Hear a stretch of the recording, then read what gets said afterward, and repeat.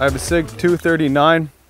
It's a compact gun, but the gun came into Canada with a Canada legal barrel, and all that means is the barrel is 106 millimeters or longer, and that will bring it from a prohibited status into a non-restricted status. And I will let you be the judge whether or not that little bit of barrel sticking out is bothersome or unappealing in its looks, or if it's just one of those things that we have to put up with in order to be able to enjoy, you know, a Canadian pastime.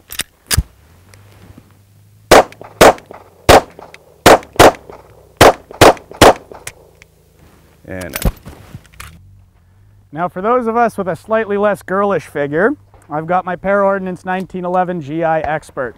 This, as we had mentioned, is a pistol, of course, and therefore is restricted here in Canada. It's 45 ACP, as are most 1911s. Let's see what we can do.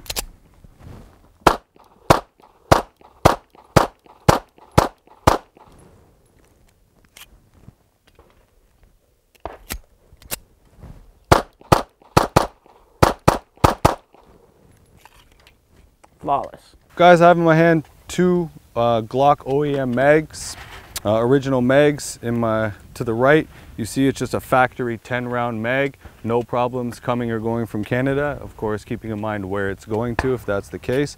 On the left-hand side, you can see I have a 17-round mag. And if you notice, that little bit of a rivet there limits the capacity again to 10 rounds. So regardless of caliber, if it's a pistol, 10 rounds is the max you can get in the gun. Of course, if you chamber one and insert a fresh mag, you're sitting at 11 rounds total. But these are just some of the things, some of the challenges that manufacturers have bringing in their firearms and their components into Canada, is ensuring that they are compliant with our laws.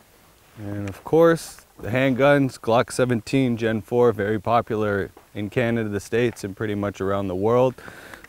Their marketing is fantastic. I love Gunny. Didn't get a chance to see him at this year's SHOT Show, unfortunately.